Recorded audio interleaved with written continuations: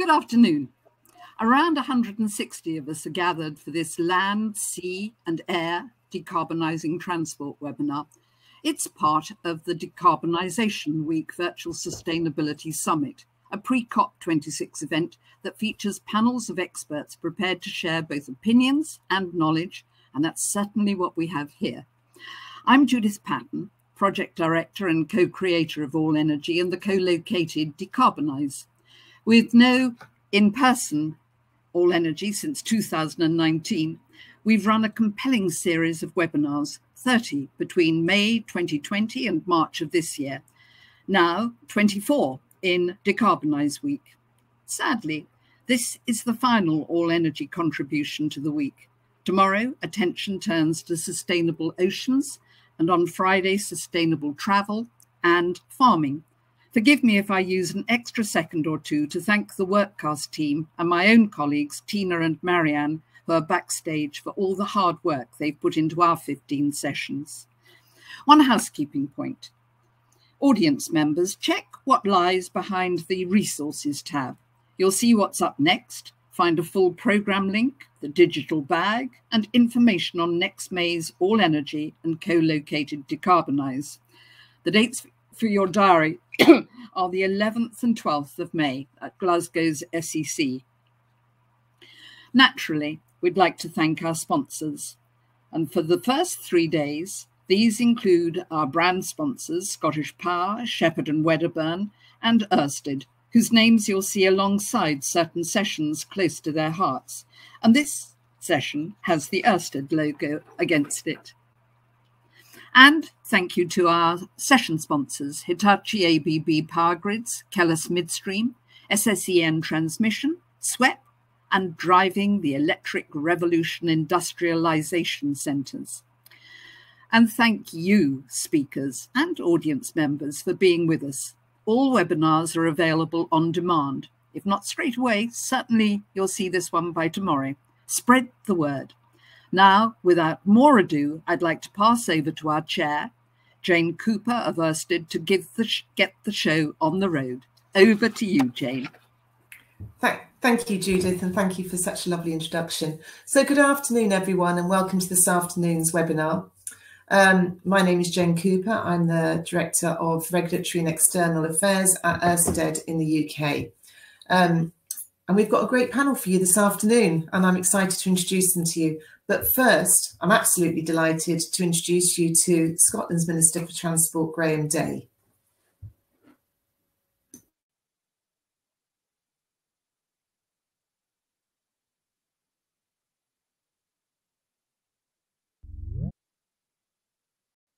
We're living in a global climate emergency. We all know that. In just under a month, Scotland will host the world's leaders in the next UN Climate Change Conference, which is widely accepted as one of the last opportunities to protect the planet and humanity from the devastating consequences of climate change. The scale of transformation required to decarbonise is unprecedented. As a global community, we need to work together to make fundamental changes. We are playing our part in Scotland, where with our world-leading climate legislation, we're working to be at the forefront of the transition to a sustainable net zero economy. The challenges are very clear, but at the same time, this transition presents real opportunities if we have the courage and the vision to grasp them. Opportunities to build a just transition, reimagining the way we live, work and travel, building a future which is more sustainable and fairer than before. Across the Scottish Government, we're taking decisive action that does not shy away from transport's role as the largest emitting sector of the economy, but it is one that encourages a shift towards more sustainable travel options. We obviously need to see behavioural change, more active travel and a reduction in car kilometres travelled. However, the decarbonisation of our transport should also capture the benefits of a transport technology revolution in Scotland, because we know that technology will be vital for our transport system's mission to zero. Thank you.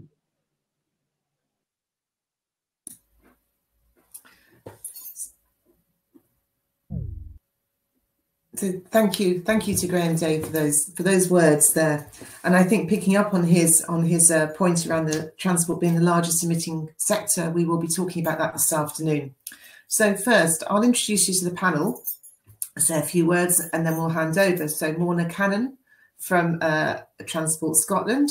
We have Dr. Russell Fowler from the UK regulatory team in National Grid, Richard Crossett, Public Affairs Manager from Ørsted UK.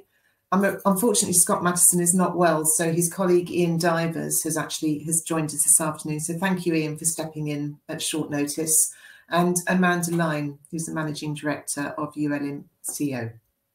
Thank you. So this afternoon's discussion, so I work in the power sector, and we've made great strides in the power sector.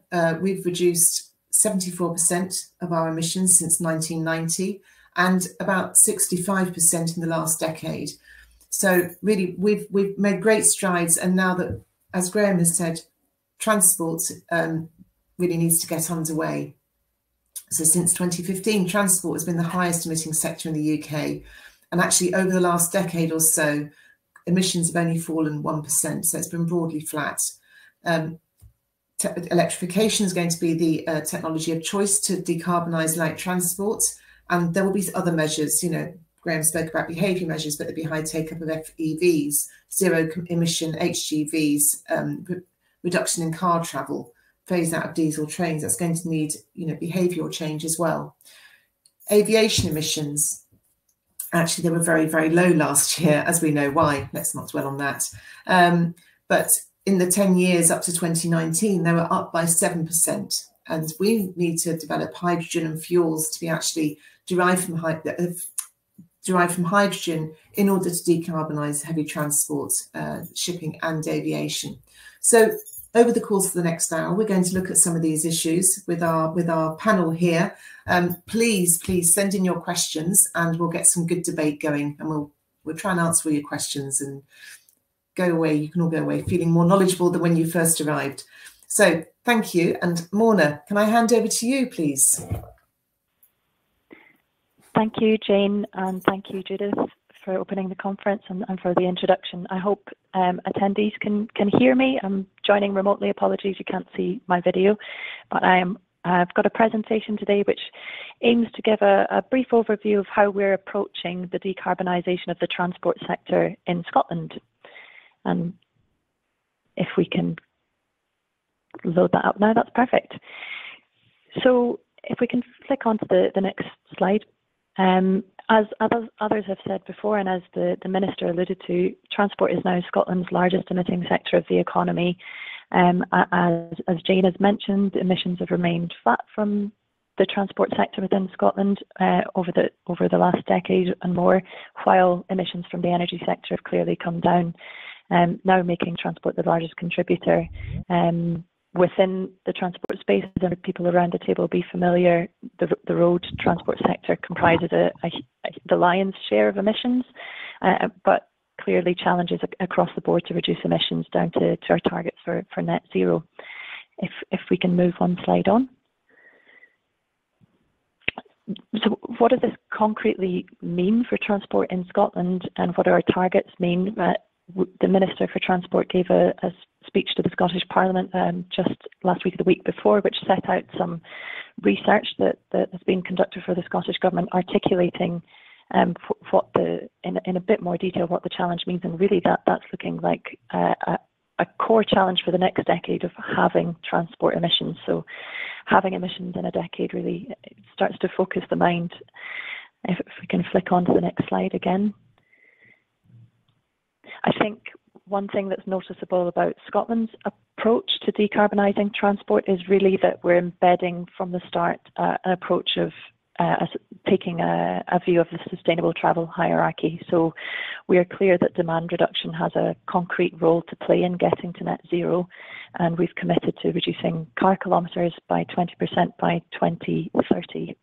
For instance, and are committed, of course, also to modal shift as a core part of the picture, as set out in our climate change plan update and as set out in our national transport strategy.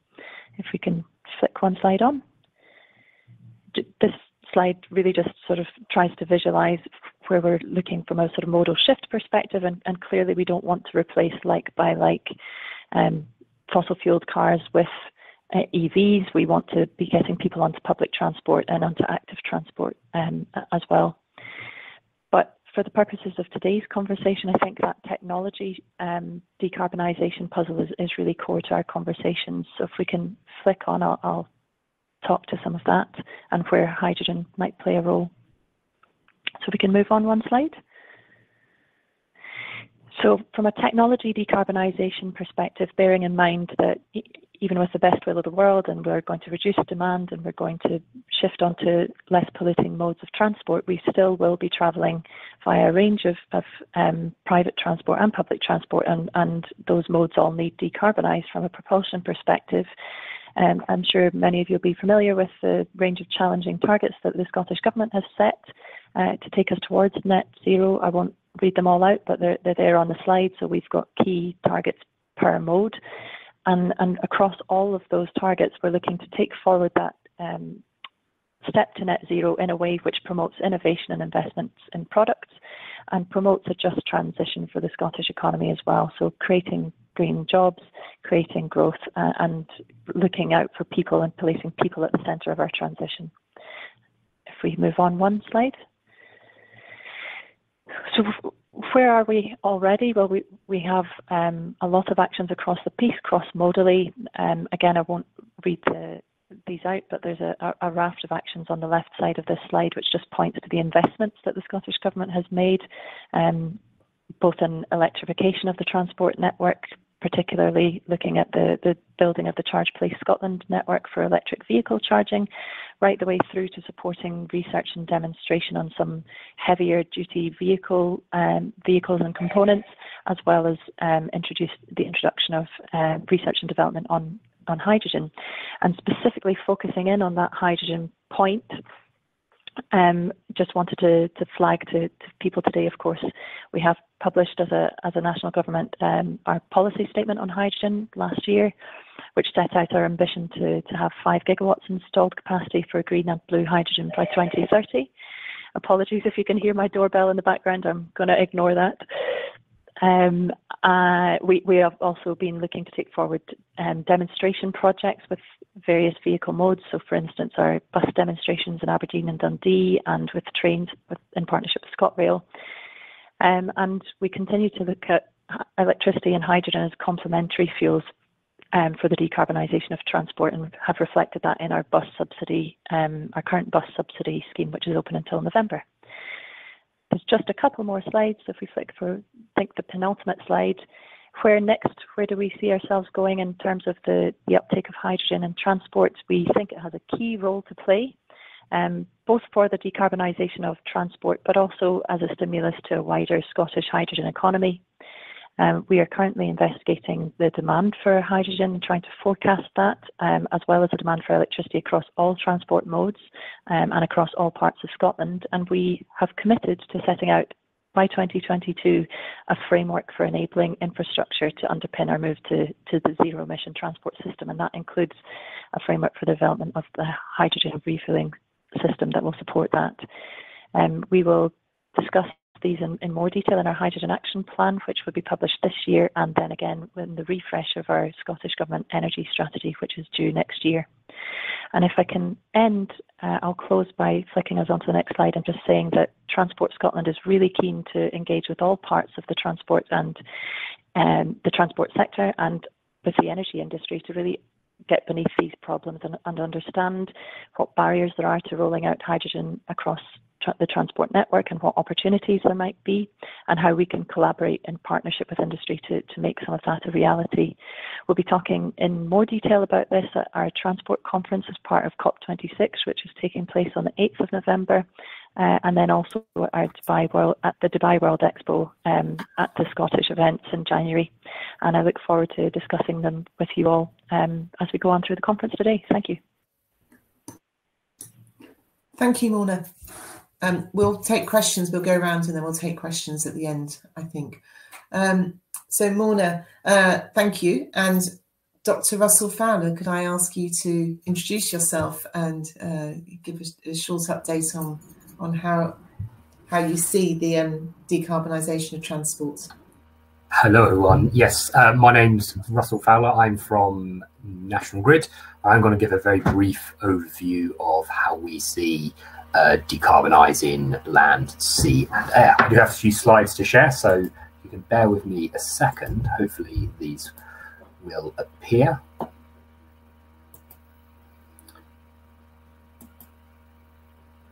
There we go. Hopefully people can see those. As I say, my name's Russell Fowler. I look at transport decarbonisation at National Grid. It's always worth saying who National Grid are, because a lot of people have a view or an understanding of National Grid.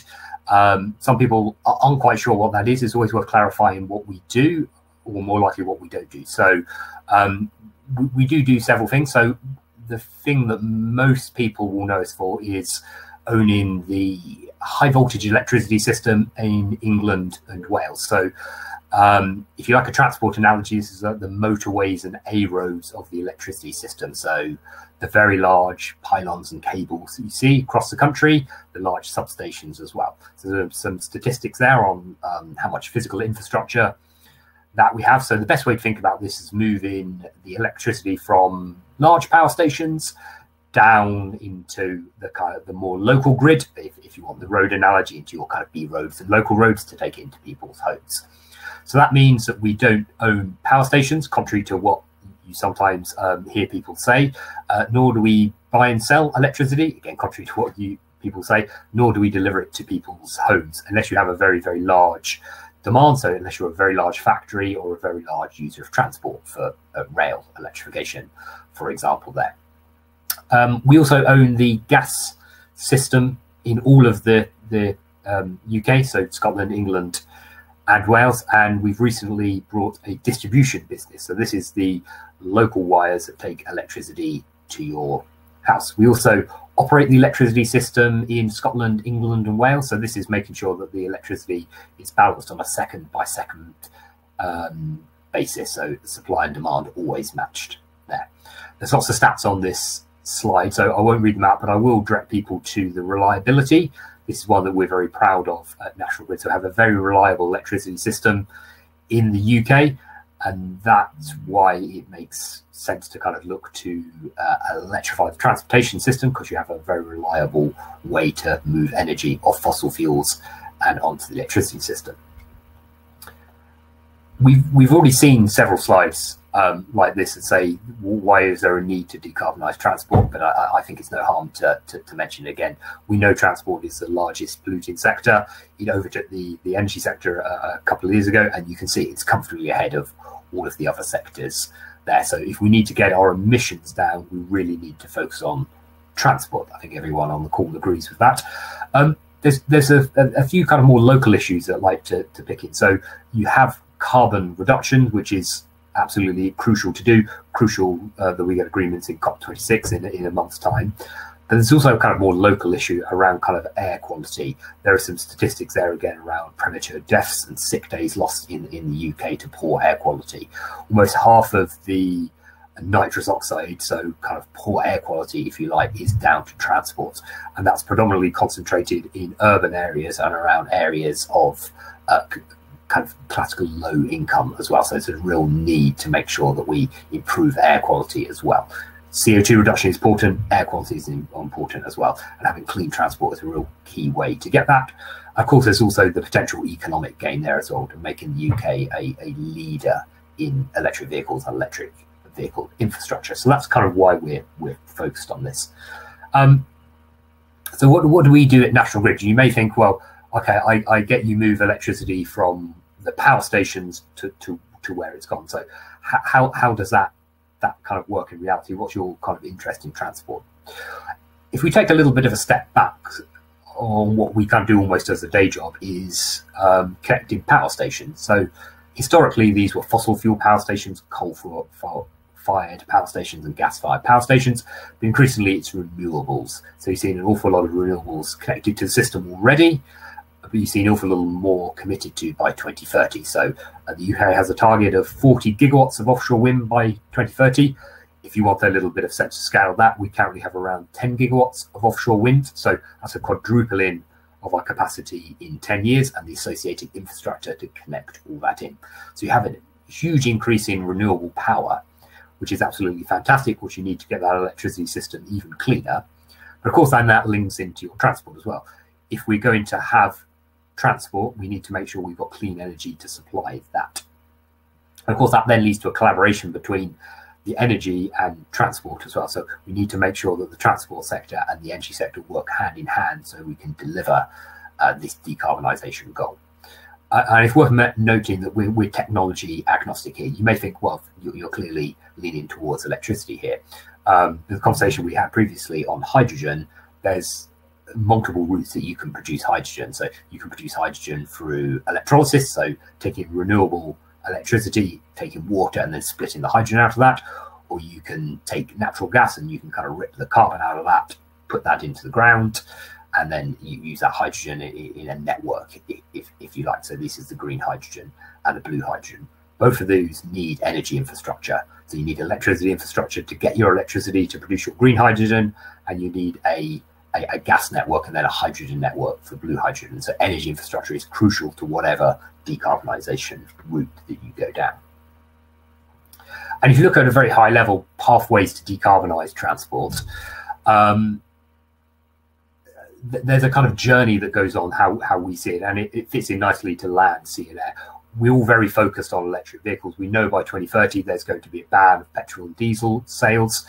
There's a piece of work called Project Rapid, which National Grid involved in. So this is looking to create a network of ultra rapid electric vehicle chargers up and down strategic roads. So chargers where you go in, charge up for 10-15 minutes and then carry on your journey. So this overcomes range anxiety. So if you talk to people that don't have electric vehicles, one of the key things that they're worried about is going on long journeys and range anxiety. So if you have a network of rapid chargers, you can hope overcome that as well. And as we move down there, we move into buses as well. So we already see hydrogen and electric buses there today. There's commitments by 2025 to make sure that only low or zero emission buses are purchased. So you can see that journey moving through heavier vehicles. We've seen recently 2035 and 2040 dates for the banning of diesel trucks and heavy goods vehicles. There's a potential, actually, do we need a rapid charging network for them as well? Interesting area to debate. And then you move on to rail. We already have a lot of rail electrification. There's a lot more to be done by 2040 and 2050, plus those kind of more challenging to get parts of the network where maybe you can't electrify that, you can't put that overhead line in. Are we talking battery? Are we talking hydrogen? We've already seen hydrogen trials. I believe there will be a hydrogen train for COP26 as well. So lots of different ways that we could potentially help decarbonise rail. And then right up to the other end, how are we going to take maritime? How are we going to take decarbonisation? So right up to that 2050 deadline. We know there's a jet zero strategy. This is evolving very low emissions fuels to try and get that kind of international aviation down. But for the more domestic market, there may be electric planes or electric boats could be a possibility, or again on hydrogen to get these done as well. So there's a real good opportunity to get those done. That's me finished. Here are my contact details. Really happy to help take questions later on, but I will hand on to the next speaker now. Thank you. Hi, thank you, Russell. We couldn't do all this without the role that National Grid plays. So that, yes, thank you for that. Now, Richard, handing over to my colleague, Richard Crossick.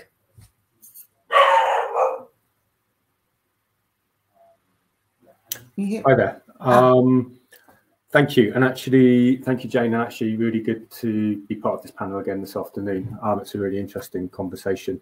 And that's actually just an absolute perfect kind of stopping point there for me, because what I'm looking at today, and I'll come on to slides in a couple of minutes, but I just wanted to talk first, is looking at that kind of piece around aviation and shipping, that long-term piece that looks kind of out there in the 2040s, that looks slightly safer and something that we don't need to worry about now, but actually looking a little bit more about what we need to do to get there by 2040 and what we are doing here at Ørsted and with some of our other collaborators and consortium partners to try and make that a reality, and something that we're very much going to need to start now to get there. You know, so Russell mentioned that the decarbonisation, especially large-scale shipping and large-scale and long-distance aviation, it has to be dealt with. It absolutely is an essential part of the net zero story. You might be able to deal with it, deal many other parts of the net zero story using hydrogen, electricity, etc. but this is something that almost certainly is going to require large amounts of synthetic fuel, and those are fuels, marine fuels, or jet fuel, which is derived from hydrogen through various chemical processes. And I'm going to come along in a minute just to explain one of the projects that we're involved in, trying to make sure that happens. And actually, I was looking at this beforehand. What's the kind of predicted demand for synthetic fuel? I'm looking at BP's demand, for example, which I think is probably on the pessimistic side in terms of how far we're going to get there. They were talking about at least 25% of liquid fuel coming from low carbon sources, and of that, at least a third of that being synthetic fuel, the rest being made up of biofuel. That might sound like low percentages, but when you look at how much jet fuel and shipping fuel and marine fuels are being used around the world at the moment, that is an absolutely enormous source of carbon, but also just an absolutely enormous amount of fuel that needs to be produced. So from Ørsted, as you might know, we're an offshore wind company, so everything we're doing is coming from offshore wind and renewables. And I wanted to introduce a project called the Green Fuels for Denmark project, which is looking at an example of how this can work. Let me just share that differently, excuse me.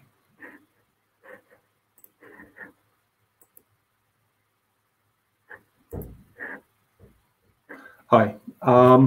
So what you're seeing in front of you is actually just a picture of Copenhagen Airport, but it's the source and the epicenter of a very optimistic project, something which we're really, really proud to be part of. If you look along the bottom there, you can see just quite how many different players and partners are involved in this. You've got companies like Ørsted who are producing electricity. You've got Copenhagen Airport itself. You have SAS, the airline. You have Maersk, the shipping company. DFDS, if you don't know it, is a sort of a shipping company as well, but dealing with shorter journeys, and many other players in amongst us. And what all this is bringing together is a concept where we will take utility scale offshore wind, that's gigawatt scale offshore wind, that will be taken to shore, in this instance close to Copenhagen Airport.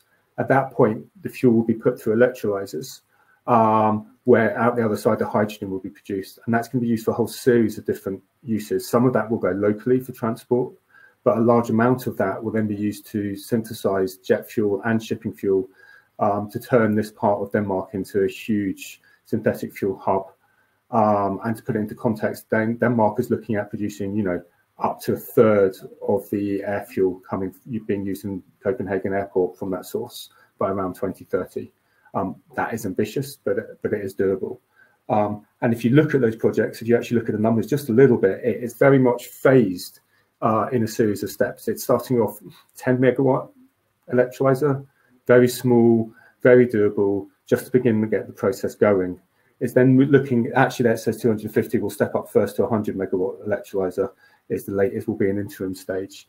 And that's where some of the fuel will begin to be used for trials for synthetic fuel, for low demand levels of synthetic fuel. Learning as we go, the cost of hydrogen, as we know, it's going to come down the cost scale. And this timeline, so around 2027 to get to 250 megawatts, gives us 7 years for that cost to come down significantly. It also gives us enough time for the beginning and early stages of synthetic fuel production to advance, to move to a kind of low but significant level of production. And finally, the plan will be around 2030 to step that up to the full 1.3 gigawatts. So that's utility scale. And our vision, by the way, would be attaching that to an offshore wind farm based off somewhere called Bornholm Island. But that is what the project looks like. The important thing for us about that project is just quite how many different players involved, just quite how many, and it just shows in this space particularly. Jane talked at the beginning that how much has been done in the power sector, but when you look at transport, and the more you go into the harder to abate sectors in transport, the larger combination of different types of companies you need to get there. So what does it actually take to get there from here? What are we looking for? Well, to kick the project off, actually all the companies listed there put in their own funding just to get the initial feasibility studies off the ground. There's a huge amount of will there. You can see from the amount of people taking part in panels at the moment, actually taking part in these webinars, and when you look around the industry, there's a huge amount of will to get this going.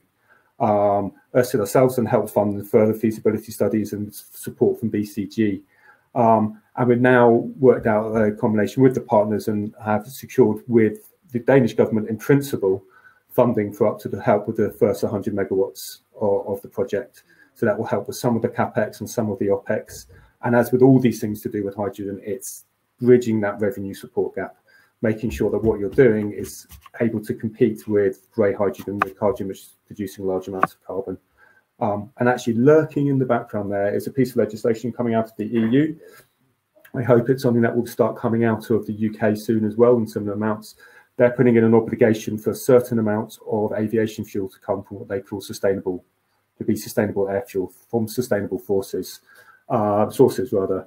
And so that's what we're looking from this project. This will be one of those sustainable sources. And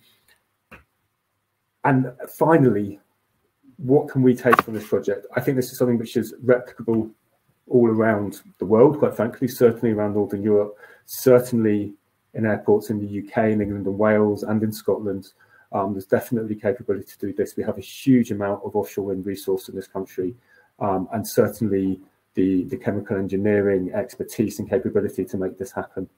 And finally, it shows me, again, just to repeat, just how many different companies are absolutely willing to make this work. And just as an example for that, Maersk has already purchased 8 ships that it wants to run on e-methanol. It needs its fuel in the 2020s. People are making those commitments already, making those bets. And when you have that support from government, in this case, the Danish government, but we very much foresee that we might be able to get similar support from, e.g., the Scottish government or the English and Welsh governments, then these are projects that can get off the ground. Finally, I should add, as a kind of hydrogen project, at the moment, this is portrayed in the feasibility study is based around a pure hydrogen supply. By that, I mean a offshore wind farm dedicated to hydrogen only. But as the hydrogen supply from offshore wind improves, you're able to bring in some of the system benefits and the optionality if you want it to start running some of these offshore wind farms partially for hydrogen production and partially for electricity production, using the electricity, for example, in times of the day or night when there's very low demand and the electricity is very low cost, whilst retaining the ability to use electricity itself in the grid at times of high demand. And I will leave it there. I'm interested to hear what other people have to say. Thank you. Thank you, Richard. That was really interesting. And I do like this project. I know I'm an Ørsted employee, but I do like this project, Green Fuels for Denmark. And it'd be great if we can replicate it over here. I think we do take learnings from Denmark. It's interesting. So moving on to Ian Divers. I'm not Scott Mattison. So Ian, can I ask you to talk about your pipes? Thanks, Jane, and apologies on behalf of Scott as well. I was looking forward to being here this afternoon. So good afternoon, everyone. So my name's Ian Divers. I'm the head of the Real ED2 project for SB Energy Networks. So SPEN is the distribution network operator that covers 3.5 million connected homes and businesses across our areas, across southern and central Scotland, North and Mid Wales and Cheshire, Warrington and Merseyside areas. And I'll talk to you around about the challenge that we have ahead of us in terms of decarbonisation of transport in particular, but also across other low carbon technologies. So just put a few slides to just step you through this afternoon. So we're looking at a pretty profound time of change for electricity distribution networks more widely, which can sound like a bit of a cliche, but as Russell was taking you through the view from National Grid transmission of electricity, as we go down to the distribution network that actually takes it from, the highways, the A roads down through the networks from your towns, cities, up your local streets and rural roads into the domestic property, up the driveway and into the cupboard under the stairs beside your meter. This is where the sharp end of the low carbon transition is going to be. And it's something we are very much focused on as we look forward. And our Real ED2 project is the next contract with the regulator Ofgem that is currently heading towards our final submission of this in just a little over 2 months' time in December. And that sets out every pound we spend and every pound that we can earn over the course of the 5 years from 2023 to 2028. And as we think about the kind of the last 3 decades of the electricity system since privatisation, that's been a story of improving customer service, of improving reliability of the networks, of reducing cost. If we look at this kind of pivot onto the next 3 decades and even before that, for other parts of our country, and our role really has to be an enabler of net zero, and the spotlight will be firmly on us as we seek to support and enable that change. So how are we going to do this amid the urgency, uncertainty of what we have ahead, and of course the need that we have to formalise this in the business plan just shortly.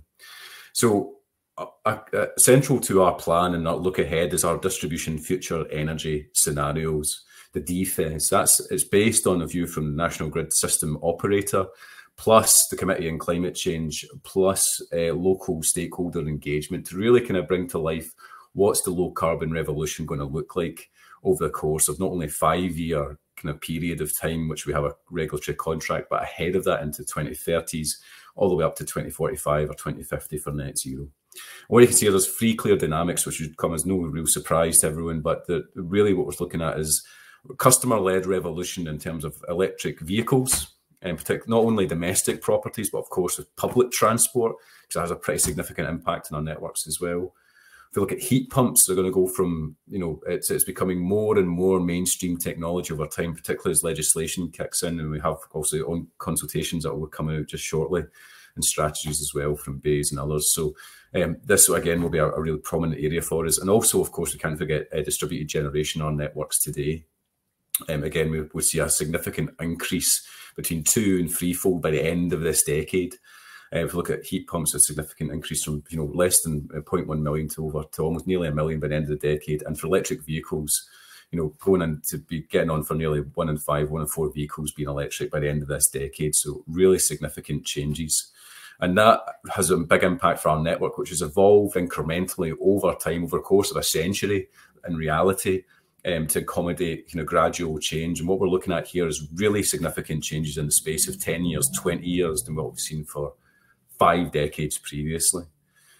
And so that gives us a real challenge fundamentally to the principles of how we designed and constructed our networks. And it's not just us, but across the distribution network operators. And that really starts to rip up the rulebook for how these have been built previously. And we need to kind of renew and rethink how we design, manage, build and operate local electricity grids.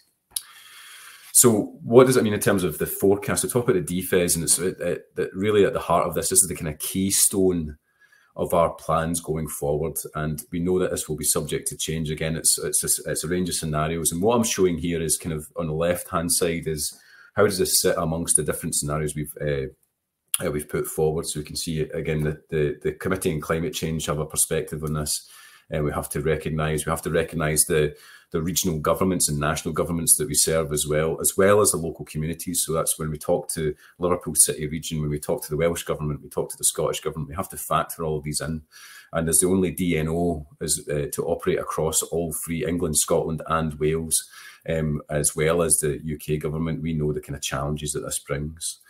And as part of that analysis on the left-hand side, what we've led us to is actually on the right-hand side here is just to see that kind of real spread of targets. And what we're showing here in the grey bar is really our range of credible scenarios, which we've determined through our leading analytics that looks not only at electric vehicle uptake probabilities, well, it might be a house that has a driveway, it might be on socioeconomic indicators, it might be on, for example, the housing stock itself.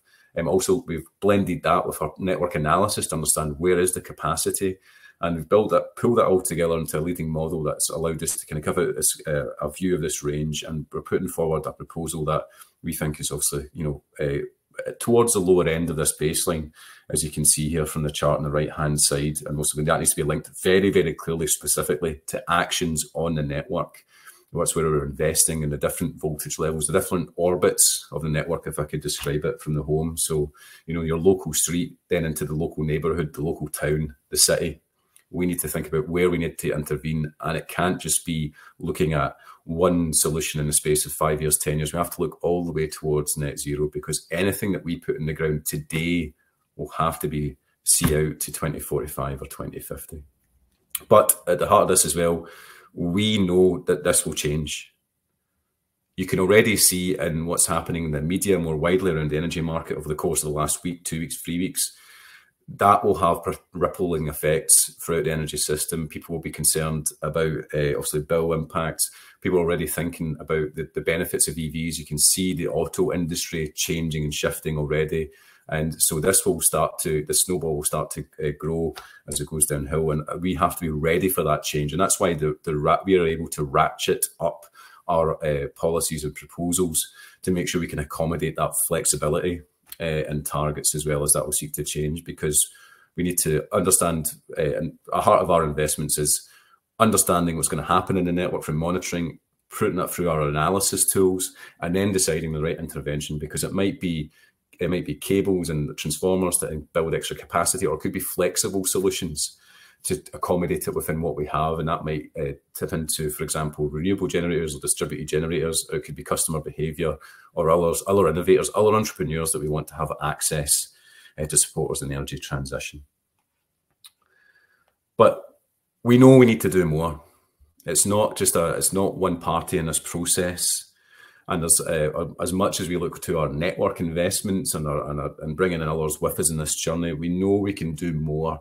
And we can see the challenges and the gaps between ambition and execution in terms of rollout of EV infrastructure, but also heat, of course, as well.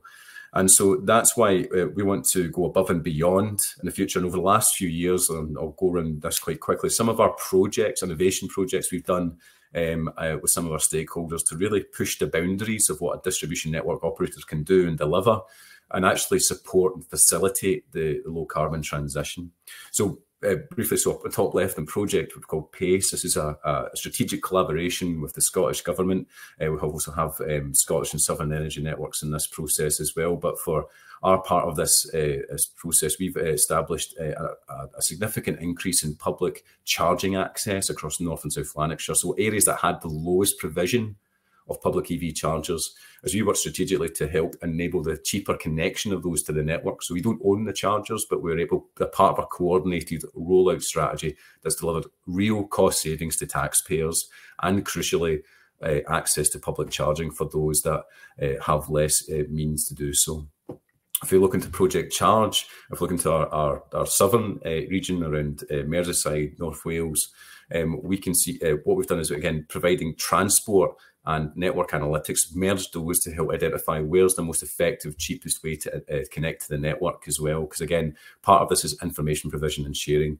And below that, again, supported by our EV Up project, which is looking at a number of data sets and factors to, and again, a bit like, does a house have a driveway, for example? How do we kind of build within these big data sets and actually look to see how does that feed into our understanding of what's going to happen out there in the network and improve our forecasting robustness.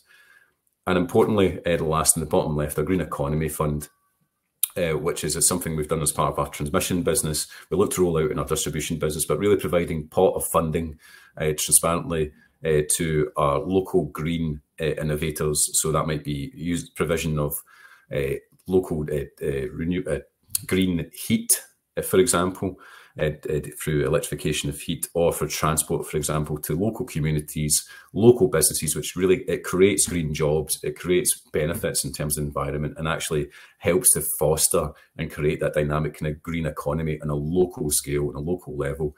And it's something we've seen real support from for stakeholders, and we'll look to do more widely as we go forward. So quite a quick run through a lot of this here, but really just to close in terms of some of the key aspects of this is that we know for DNOs and the electricity distribution system, this is going to be the front line of some of these changes, a real consumer-led revolution. It means huge change, but there is big opportunities. It's actually quite exciting, interesting time in the distribution network. We're going to see huge changes from what we've seen previously. And we're preparing ourselves now in terms of the investment plan, in terms of the impacts on the network. And we know that we will need to be able to respond quickly and to use a phrase that's kind of used a lot, to be more agile in how we respond to this. But lastly, importantly, we know we're an enabler of change, but we can't do it ourselves. That's why we'll be more firmly in the spotlight as a company, sector, industry, to be able to support low carbon transition. And so it's important that we start to build those strategic collaborations now to make sure that we can bring everyone along to get towards ultimately a just transition to what we're trying to achieve as well. So that brings me to close. So thanks very much for your time. And I'll hand back to June. Thank you, Ian. That's really interesting. And the collaboration aspect of all this is fascinating across sectors. I think it's something that we've not really nailed before. I've come from the telecoms industry. We had to do it with mobile, broadband, fixed. We kind of got somewhere, but we didn't really nail it, not sufficient enough to really deliver on net zero. So I've got a couple of questions I'm going to ask you all in a moment. And please, audience, please send in your questions, and we'll do our best to answer them. So finally, but no means least, Amanda. Amanda, would you like to introduce yourself, where you come from, and your slides, please? Yeah, hi. So I'm Managing Director of Ulemco. We're a small SME based in Liverpool, but we've been very, very active in the hydrogen space. I'm also the chair of the UK HFCA, member of SHUFCA, the Hydrogen Association, and I've been working in the hydrogen sector for nearly 20 years. How sad is that? Let me see if I can share my screen. And put that into screen sharing mode, sorry. Hopefully that's okay. Oh, I'm going back through the presentation, sorry. Insight to what I'm going to talk about. Okay, so hopefully you're able to see that. I'm given the timescale and the wish that we all want to do to get some Q&A. I will float through as quickly as I can so that we can get on to some discussion.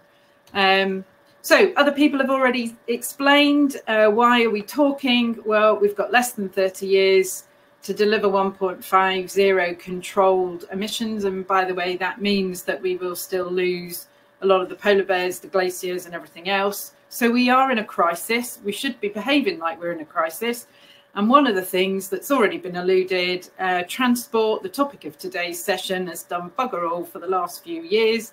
Lots of good progress in the electricity grid, little progress in heat, but frankly, it's not good enough. And in the words of our favourite activist, blah, blah, blah. So we need to do something now. We need to crack on, and we need to make some radical change now. One of the things that moving to net zero has really helped in the last couple of years while we've been in pandemic and understanding is the fact that by going to net zero, we can't afford to leave behind sectors, the difficult to do sectors, which illustrated in the middle includes heavy duty transport, industrial heat, most of our domestic heating, shipping, marine, and all those difficult pieces. We can't afford to not do it. And in that spotlight, it's become increasingly acknowledged that hydrogen needs to play a role. Once you've got hydrogen in the system at something like 300 terawatt hours, we need to be making use of it, but we need to crack on and do that now. We can't afford to wait. And hydrogen in itself actually helps provide some of the other issues that we're experiencing in the energy system. It helps us provide storage, particularly seasonal. It helps on the other side of the game, reduce the offshore wind. Ørsted previously talking about the fact that an attractive proposition is the fact that pipes cost less than high voltage cables.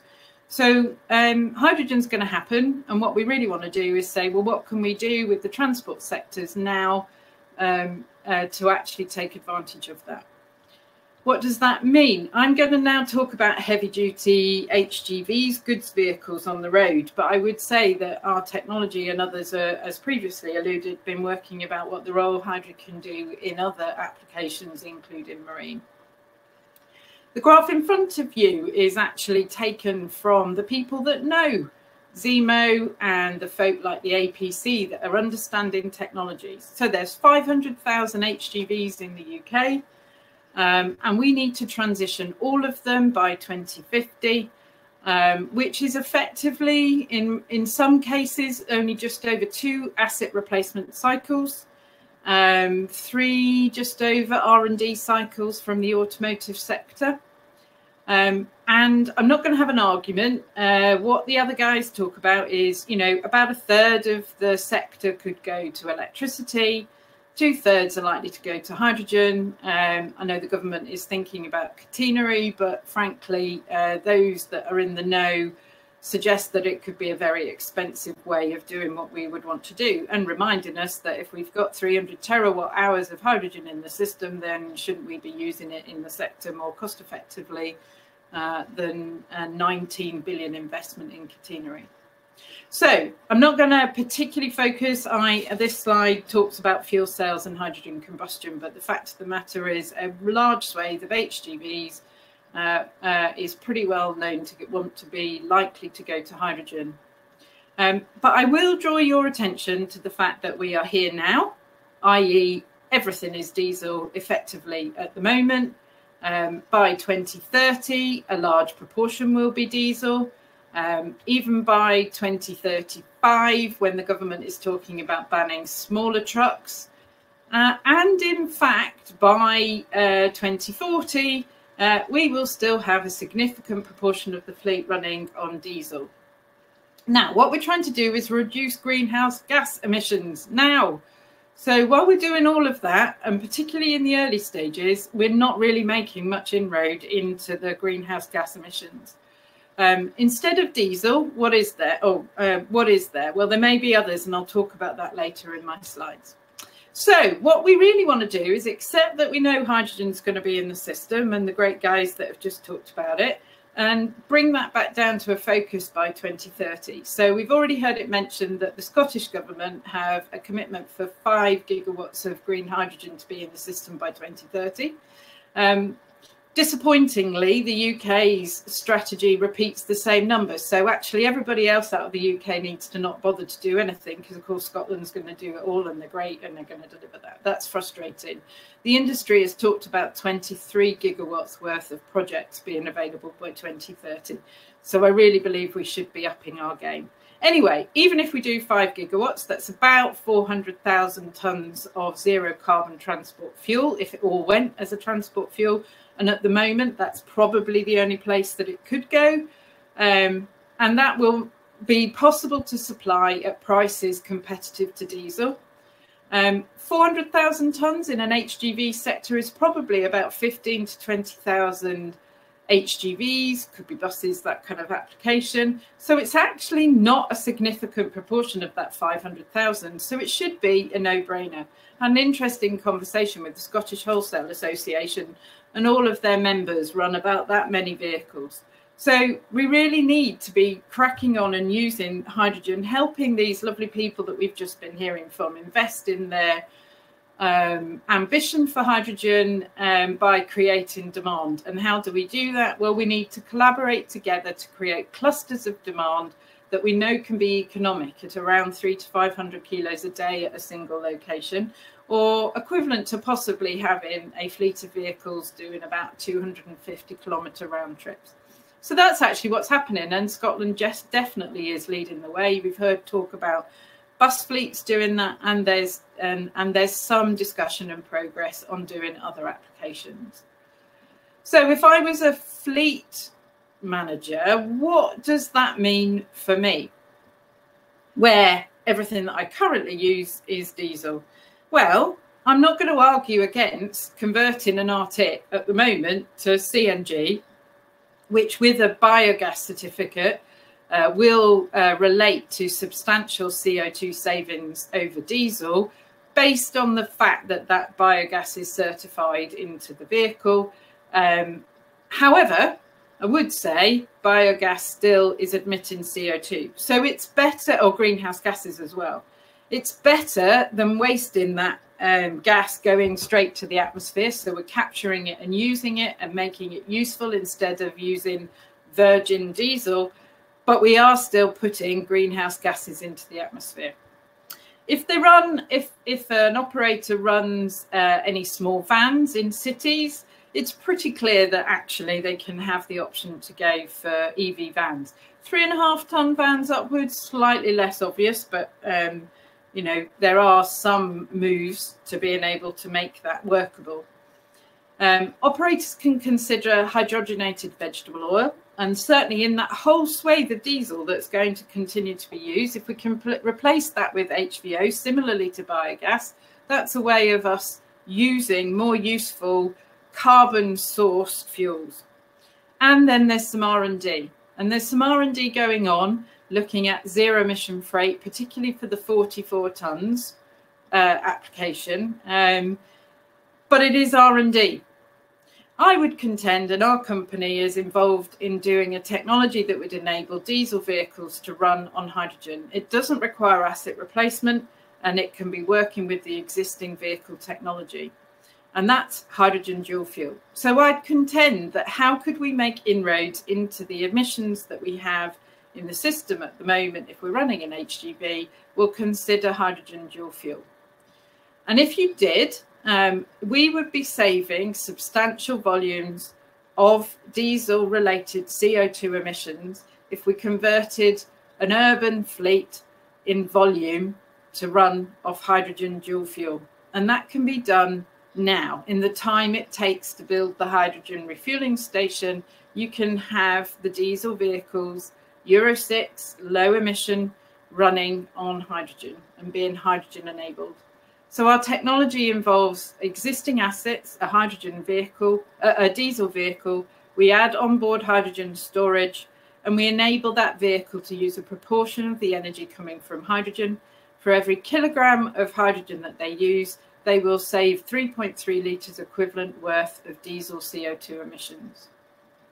And actually, at the same time, because of the nature of the vehicle and the applications we're talking on, there's plenty of examples where in duty cycle they will also be helping to improve air quality over the diesel version that they're using. So that's where we should be going.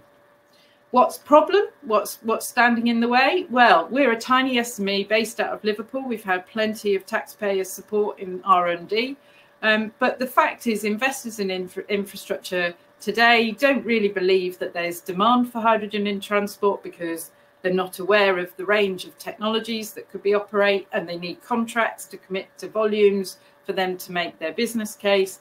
And the users, the vehicle users, outside of those of us that are early adopters and understanding of the hydrogen, frankly don't believe that they can get effective hydrogen supply. So we have a chicken and egg situation. We also have government policy focused on zero emission, going from hero to zero in one step, or zero to hero in one step, I should say. And the fact is, those zero emission solutions are not available today, and they won't be for some time. For the majority of users, they won't. We're only just there on passenger cars. So in all of that case, the business case on both sides can't be proven. And the key of our technology and the dual fuel technology that we're working with fleets to consider is that if they can use a proportion of the energy coming from hydrogen, they still have the diesel available if the hydrogen isn't available. For the sake of the price of some zero emission fuel cell hydrogen trucks, for 3 of those, they could do a whole fleet.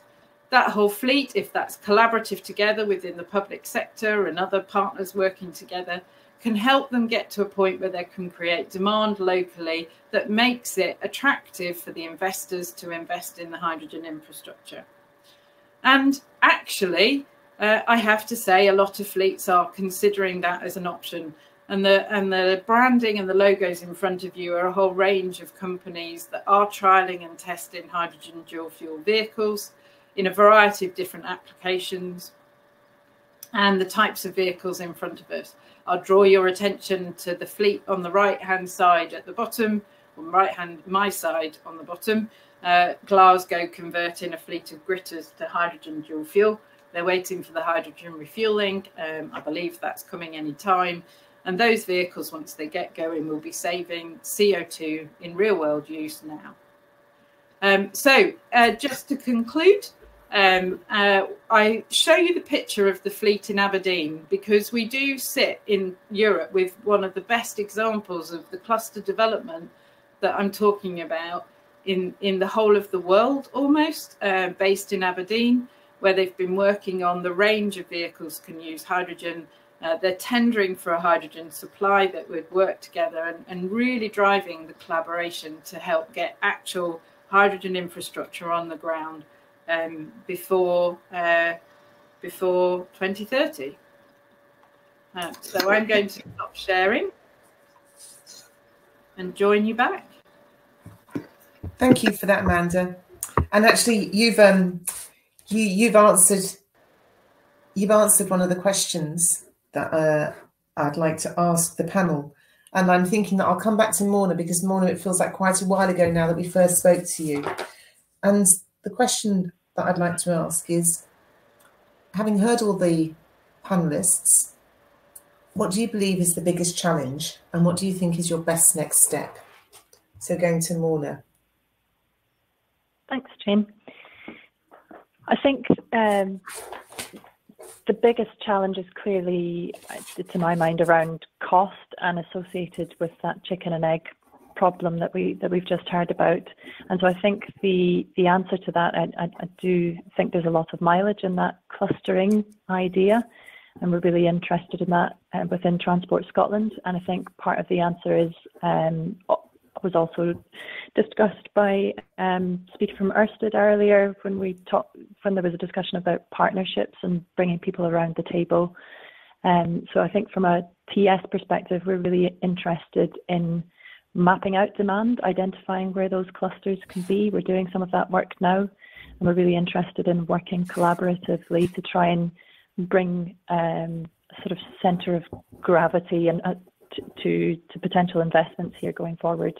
And as I say, really keen on working in partnerships. So if anyone around the table is interested in taking those conversations further, would be keen on that as we progress the actions within our hydrogen action plan.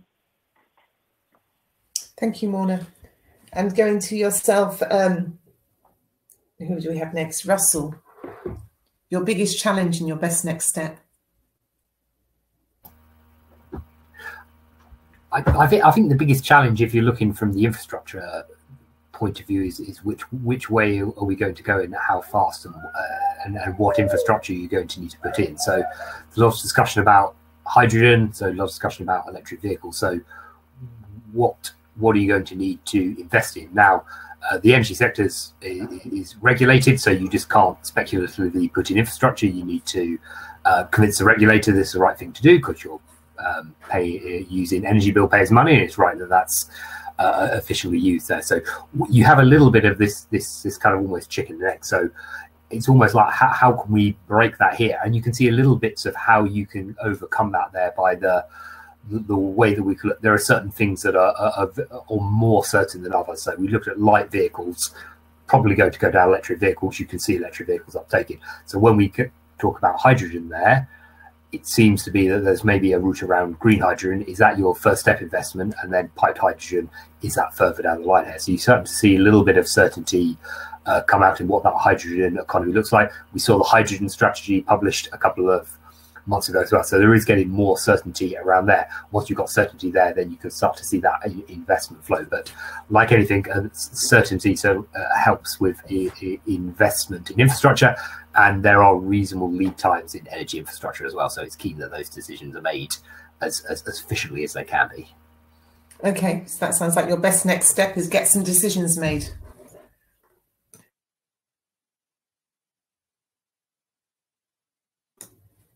Richard, coming to yourself, biggest challenge, best next step. So for kind of a project like this, which is very much based in reaching technologies, reaching like full capacity in the 2030s and 40s. I think the biggest challenge is just getting that early support, acknowledging that actually to get there is going to take a huge amount of R&D and time and early stage development now. But I think in terms of the best next step, it is getting those consortia together. It's finding airlines, airports, shipping companies that want to work with us. Because I believe that when you get that consortia together, you can get a cluster effect, but you also get a large number of different sectors and all their best knowledge and all their best input. And it's also the easiest way to persuade others and governments, etc., on how serious we are. Yeah, thank you. There's a few themes coming through here. Ian. Yeah, so I mean, it's a good question amongst all the challenges. So between technical challenges, regulatory challenges, clearly as well for network operators. Economic challenges, I think, so we touched on there, I think agreed that the economic challenge, particularly in terms of upfront costs. So even though, I guess when we look at transport in particular, it's kind of similar in heat as well, is that there's long-term savings benefits to customers, but there's a huge capital barrier upfront in doing so as well. And I think that hints at what a few of the speakers have touched on, which is actually that trade-off or that benefit. How do you make sure those benefits are socialised more widely in terms of that just transition? So it's not just one-sided, and you're not leaving people behind in it. But I suppose the next step, probably I think that kind of commitment, I guess, at a kind of a wider institutional level was probably for me the biggest challenge, because this is fraught with the complexity, fraught with challenge. There's a real behavioural, challenge here as well. There's a need for real push on innovation, proof of concept, social proof as people start to move, and actually supporting in terms of cost in that transition. So I think for me, is that kind of, we've got COP26 coming up. I think there's a lot of riding on that and making sure that we come out of this with something that actually everyone is signed on to and that we can move forward with. And so that might be in the regulatory space, the institutional space, and just getting everyone kind of aligned on it and moving ahead, because there's a lot happening around a lot of arguments, technical debates, etc. But time's marching on, and we don't have much time left in reality. So yeah, I agree.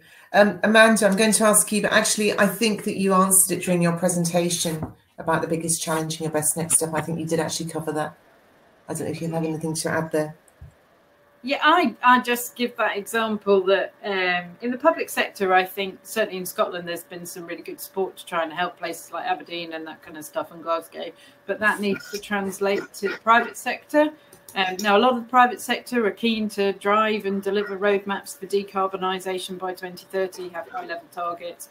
But I ultimately think that if there's a small piece of incentive put to help positively drive people rather than negatively talk about banning, then I think we would get transition happen quicker. Okay, thank you. I've got a question for Russell, specifically Russell. Could you let your dog in, please? I saw that. I don't have a dog. I don't know. Unless our neighbour's dog has come in, I'll see what that was. That's slightly different. Actually, I wonder if it is my dog. She got very excited when the doorbell rang a little while ago. She does like a bit of attention. Okay, thank you. Okay, there's no dogs here. So there's a couple of questions about HGVs. And I think this is very specifically, and I suspect, Amanda, it's addressing is to yourself, which is about HGVs running on biomethane. Yeah, that's I think in the graph I talked about, I think the policymakers are driving to zero emission. So the graph is talking about if we only focus on zero emission, the majority are still going to run on diesel. The truth is, for biomethane today, there is a business case for some of the investors like John Lewis, Ocado, are employing CNG vehicles. I think that's okay. But for the very reason that I pointed out, those vehicles will still be emitting greenhouse gases and CO2. So there is a difficult decision to go for that. I think people should do that. And they also don't apply for every business case. So yes, there's a case for biomethane in Arctics in certain applications, but for all the rest, there isn't a valid alternative. And, as I explained, HVO, some of the others are possible, but we need to have a sense of reality of actually, deploying hydrogen as quickly as possible, frankly. Okay, thank you. And I think we are coming to the end of the webinar. And I'd actually just like to leave it because I've got a question that's coming through for all of you, actually, because this is the final all-energy one before COP26. And we are hopeful, and I think there's a lot of rhetoric around the things that can be achieved there. But actually, what's your plan if it is a damp squid? What happens if it actually doesn't really bring forward anything and it doesn't really work? So I'm just going to go around. Morna, I don't know if you're still there. Yes, Jane, I've just dialed back in. I didn't catch all of the It was really just we have high hopes of COP26. And I really do hope it does come together. I think it's important as a post-COVID England, Scotland, Wales, Ireland working together and actually demonstrating all that we can deliver. I think it's actually a really exciting opportunity. But really, if it doesn't manage to kind of achieve over and above, what do you think? What's the next step? If we don't quite get everything we want out of it, do you have a view of? And I'm going to ask everyone. I'm not picking on yourself, Morna. That's a beefy question. I mean, clearly the UK government, as the sort of lead delegation, has got sort of quite clear international aims for the session for COP26, and part of those, I think the Prime Minister has expressed some ambition for road transport in particular. I suppose, regardless, and the UK, of course, is quite, from a sort of global perspective, quite ambitious when it comes to what we're trying to do to decarbonise the road sector and the transport sector. I think, leaving aside the aims of the negotiated agreements, I do think that COP is certainly within the UK, and of course, within the UK, within Scotland, within all parts of the UK as the host nation, is really driving attention and focus and renewed focus across the piece on what we're doing on climate. So I am quite hopeful that that spotlight doesn't disappear post COP, and I think there will be. I think we can look forward to kind of a lot of closer collaboration as we go forward. From a Scottish perspective, one last point, and then I'll hand over to someone else, is just that we have got our climate change plan update, which is refreshed on a regular basis. So I think the next update's due in 2023. So I think that there's no letting up in the pace here, and I would really hope, and I know that hydrogen is going to be a core part of how we're driving towards net zero. So I think, regardless of what happens internationally on COP, we'll retain that ambition within SG. Okay, thank you, Morna. We've got a couple of minutes left, so here we are, 30 seconds each. Russell, you're on mute at the moment. Who are you speaking to, Jane? Sorry? Who are you talking to? Russell. Oh, Russell, sorry. Sorry. We just used up some of that 30 seconds. I'm going to say COP26 is not just about November, it's for the next 12 months, and it's our chairing of it. So we need to keep up the pressure to make sure that actually the UK can deliver an impact, not just rely on the event in November. Thank you, Amanda. Richard? I mean, firstly, from a UK perspective, I'm feeling positive already. There's a huge amount coming down the line. Amanda, I appreciate, and just like we've got various things around hydrogen as well, we want a lot more detail and a lot more support, but there's a huge amount of focus on it. From a global perspective, I think it's not going to be zero sum. It's not going to be like we either get there or we don't. I think the worst case scenario is we get some of what we want, but not all of what we want. So I'm not that pessimistic. But yeah, we've got, as Amanda said, we've got a long time. It's not just about November. I'm feeling broadly optimistic. I don't know why. Excellent. Thank you, Richard. Ian? Yeah, so very close to home. It's just the home city of where I live, and to be honest, if it is a damp squib, it's a good question. But I think we do need to carry on, because the real risks are, look, I've got 2 young kids. This is like, we're in this for the long haul as a society more widely. Look, we need to get to grips with this to stop the kind of wider negative impacts of what's happening today and the future. So we need that. I have trust and faith that they'll come together internationally, but the direction for us as a UK society is clear. Okay, thank you. And Russell?